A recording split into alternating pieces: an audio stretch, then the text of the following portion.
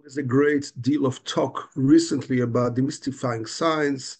One of the top leading peers of this issue, which is Dr. Joe Dispenza, who is definitely a bright person who's doing very well. And I definitely hold very much of his research because it is science-based. However, demystify the mystic does mean that in a sense we might not need religion, and that is definitely not the case. And what I'd like to speak about is merging science with the mystical and merging science with religion. Why do we need religion? Why do we need the mystical? Because first of all, we see the facts. We see that many, many things in history and in our own private lives cannot just be answered by science, definitely not. And we see many miracles happening to many people in dire straits, at the end of the relationship, at the end of the health issues, at the end of the balance sheet and not having sufficient funds, and they turn to God and they turn to prayer and to turn to all kinds of miracles which really did happen without using any science and quantum physics, which I'm definitely an advocate of because this definitely is true. So where are we going? Why are we going? We're going to understand that it's very interesting to understand that yes, definitely truth in science, but science can only answer the how. Science cannot answer the why or the where did it all come from. And that religion has great answers for, and that is Kabbalah. So what we need to do is to merge together Kabbalah, together with science, together with quantum physics, so we understand together the transformation, what happens in our day and age, and understand that we are merging science together with the mystical, where the rider is the mystical, the Kabbalah, and the horse that is carrying the rider or the wagon is the science, because it only answers the how. For example, all this pep talk about genes, neurons, it's all very true. But we have to understand that this is all a follow-up. First comes our incentive. First comes our own initiative. First comes our intent. If I'm a worried person or an angry person or stressed out or in fear or anxious, well, therefore will follow all my genes and all my neurons, and therefore will follow everything else. If I'm a follower, if I give in to my environment, everything will follow. But don't get it wrong. Don't understand that science is the mother of all and it answers all, and this is a new religion. It was never religion, can never be religion.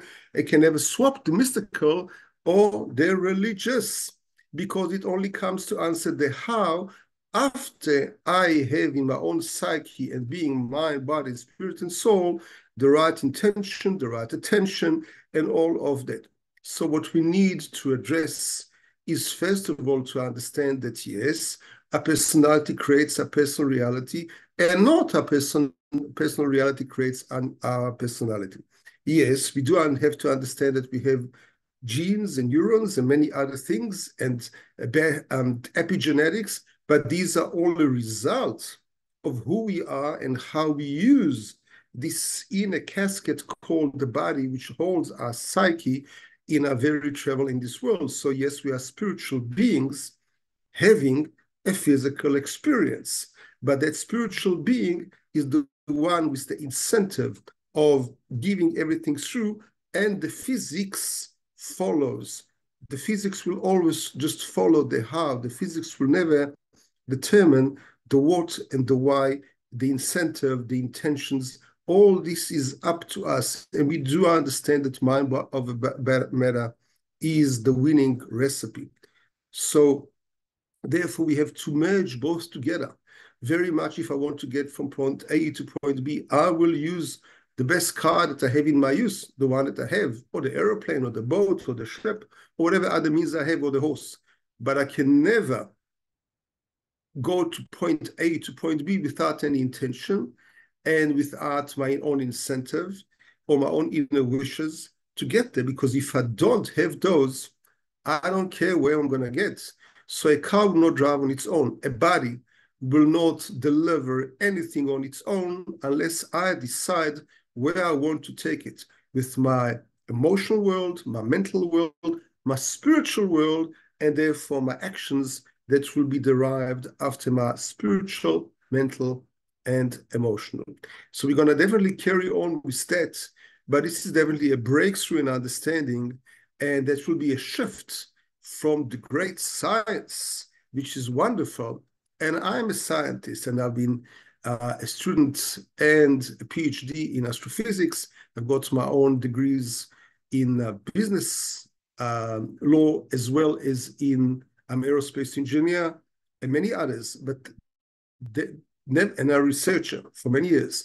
But nevertheless, even though I respect very much science, but I know to say this is the maiden girl that is saving the master madam, which is religion and the mystic and Kabbalah.